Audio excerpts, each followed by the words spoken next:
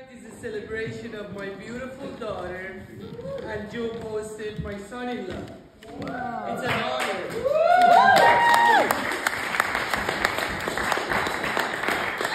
It's an honor to have you all here, my family, my friends, and loved ones here tonight. Joe, the moment I saw you, I was very impressed with your kind and wonderful personality. And seeing my daughter happy and smiling made me super happy and pleased. I would like to thank Poston family, Paula, and Skip for being an angel.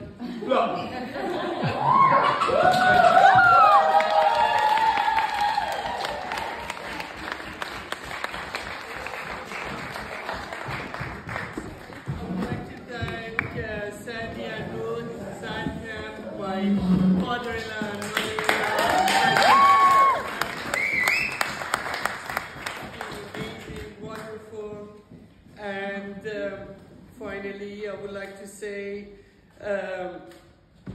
my daughter Francesca, I'm looking forward to be a granddad.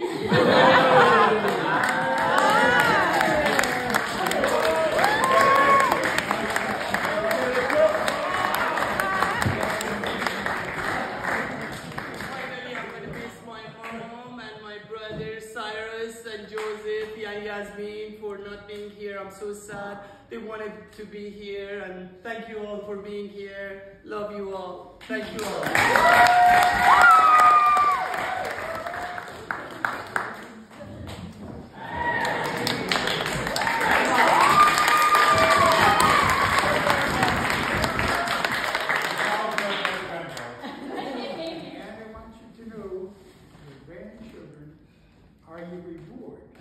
Or have you been parents?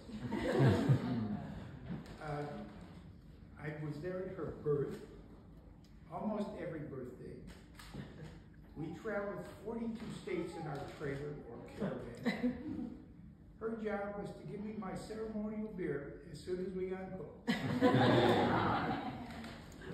We have been to Disneyland so many times, I'm dizzy.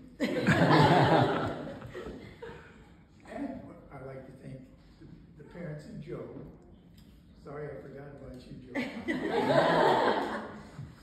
Now I have a speech. If I can read it. How many you have? Okay. Let happiness prevail and pervade your home. Don't forget, you're each other's best friend. Your home is your refuge, your safe space. Always compromise. Always create a plan B.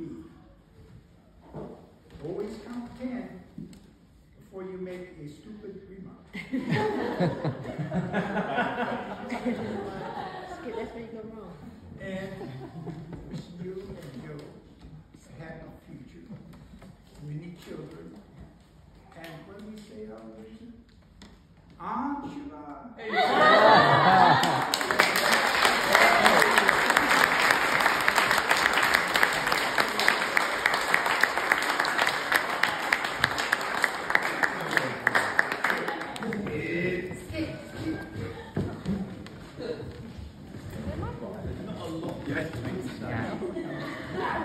Just thank you, everybody, and especially the people who've travelled from America and everywhere. You've made this day. There's not a person in this room who doesn't want to be here, which is just the most fantastic feeling. It's obviously their day, but you guys have made it.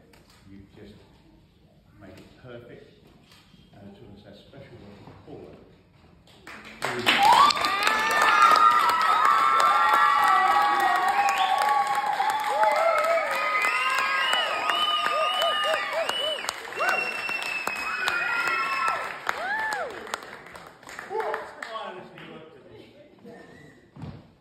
Everybody's made the day. That's the girl.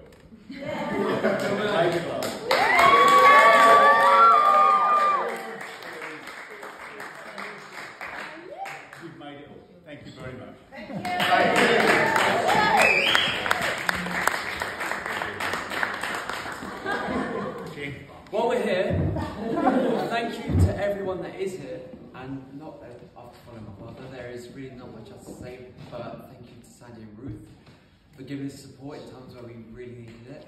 Thank you, Alan and Adriana, who have been there for Checky and me every time we've had a near-on breakdown. To my dad, yeah. But most importantly, to my mother. She has been there.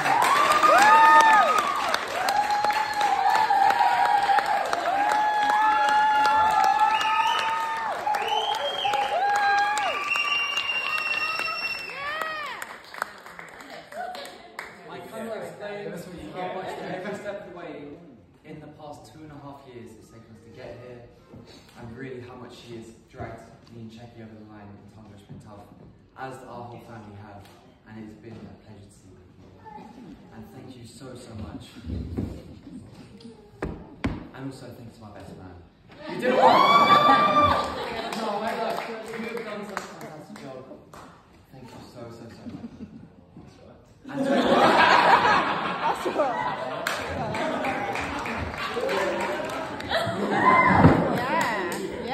Hi everyone. I want to start by thanking you all for coming from different parts of the world to be here.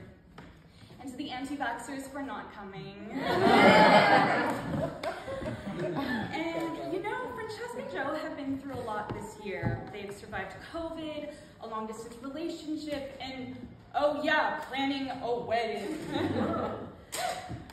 Never in my life have I heard so many conversations about table settings.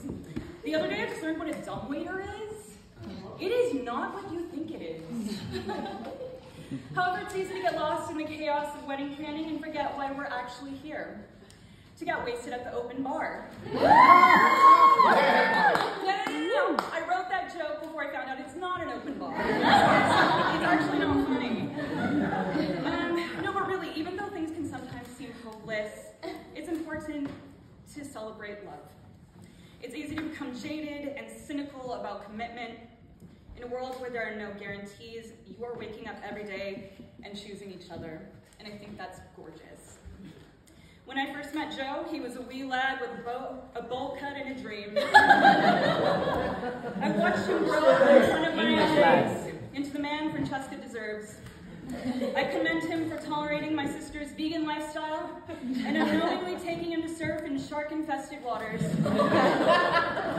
True story. Apparently 38% of shark attacks in the US have happened at Bolinas Beach, and Francesca would literally sleep on the beach while Joe would leave to go surfing for what could have been the last time.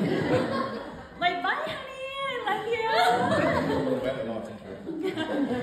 This dreamboat not only has the patience of a saint, but the boyish locks of a One Direction band member. I've always wanted a brother, and I can honestly say that Joe has not only become a part of this family, but one of my best friends.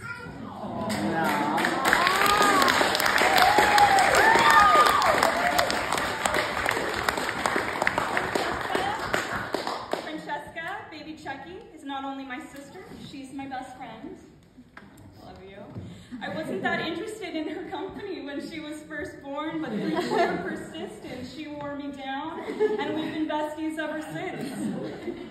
I always say we couldn't be closer if we were twins. Literally, it's like we have our own secret language. We quote our favorite movies to each other, and that's why it's kind of weird when a new person enters the picture and shakes up the dynamic.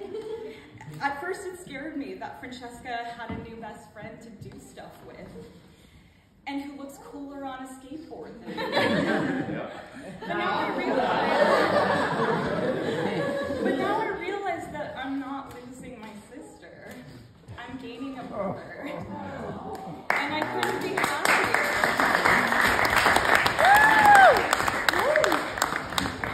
And I couldn't be happier that there are 3 of us now. 3 wolves in the pack, if you will. Today isn't just a union between 2 people, but different cultures. Filipino, Persian, white, Montague and Capulet, Leo and Scorpio, American and British.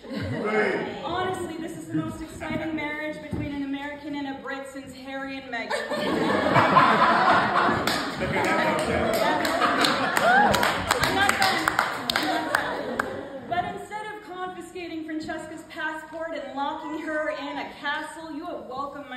sister with open arms, for which I am forever grateful. Someone got it.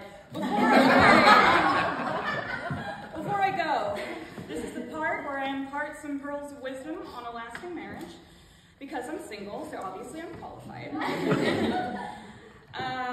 First, and I cannot emphasize this enough, go to therapy.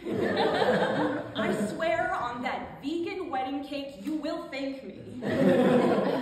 Second, don't take each other for granted. Once you've signed the dotted line, it can feel like you don't have to make an effort anymore. That's not true. Trying is great.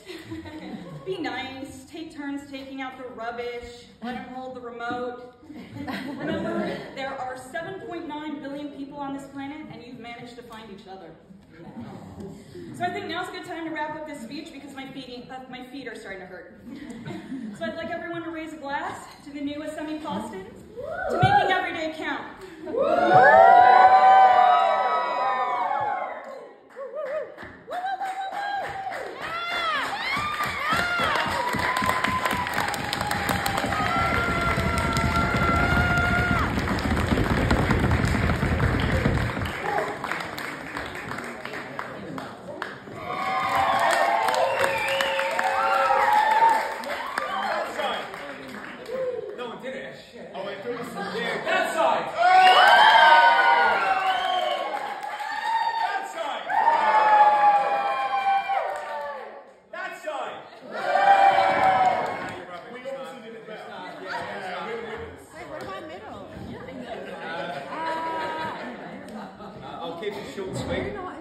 I'm Spartacus.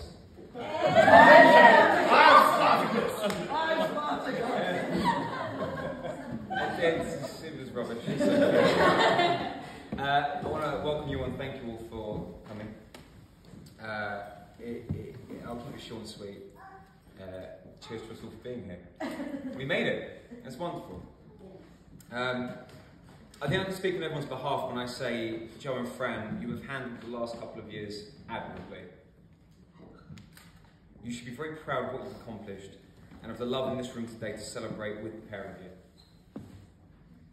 Not everyone could have done what you've done, and believe it or not, I had hair before they started planning this wedding.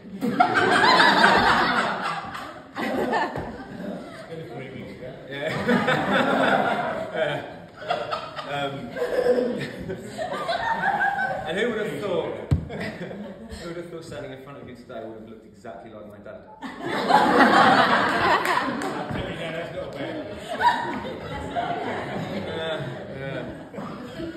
I'll let you do the joke of who wore it better.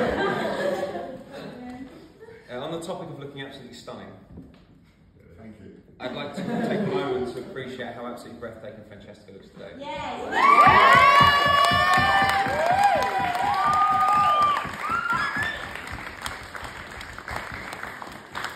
You're fit. You're You're fit. Stop! You! It's no surprise, of course, because as far back as I can remember, I think everyone used to say how much Joe was punching above his weight. And they still do. They still do, yeah. It's because it's true.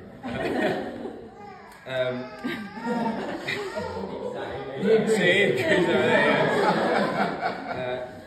And it might seem harsh, but I know full well that Francesca feels exactly the same way as you. The pair of you care so deeply for each other that it's something to behold for all of us. It's wonderful. This is really quite difficult up here. It's quite something, isn't it? Yeah, I'm doing well. You're doing right, Mum. It's okay. I don't need that reassurance. It's just something.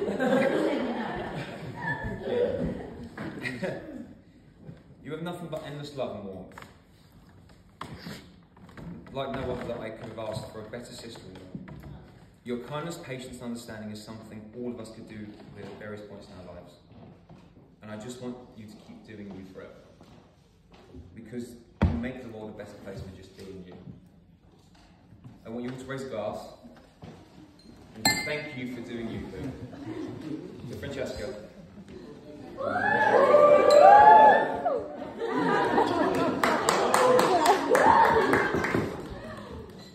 couldn't be happier to be standing up here as your older brother and talk about the man you've become, because it allows me to talk about the man you were.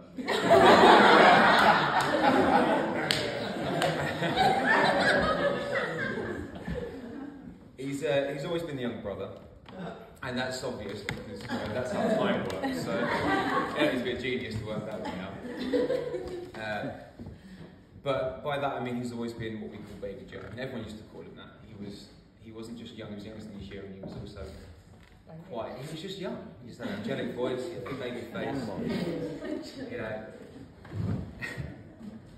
Growing up, he was even late to the game in talking, to the point where he wouldn't even talk when he wanted to, and would just bang his head on the floor when he was either angry or upset. And I think we can all agree. Yeah, we can all agree it's done.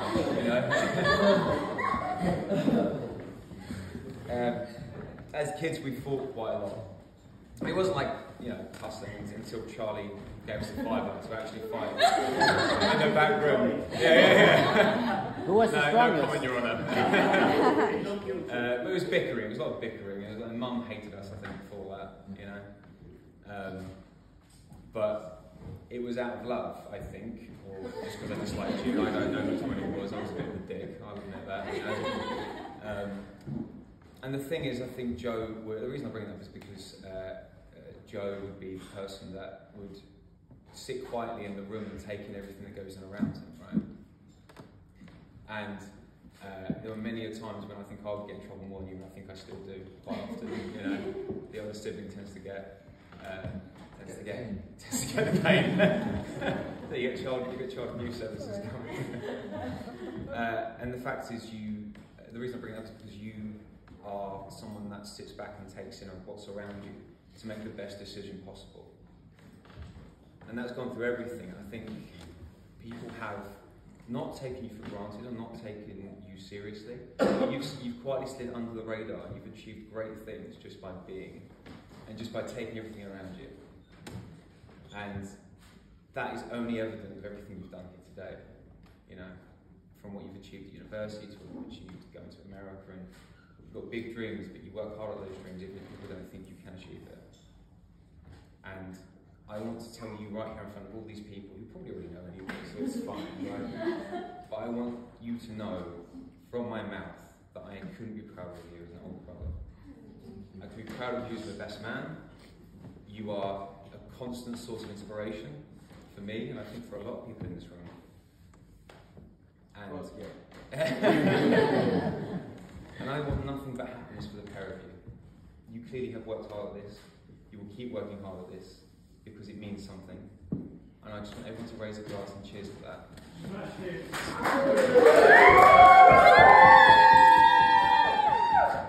you to Mr. and Mrs. Poston. That's good job.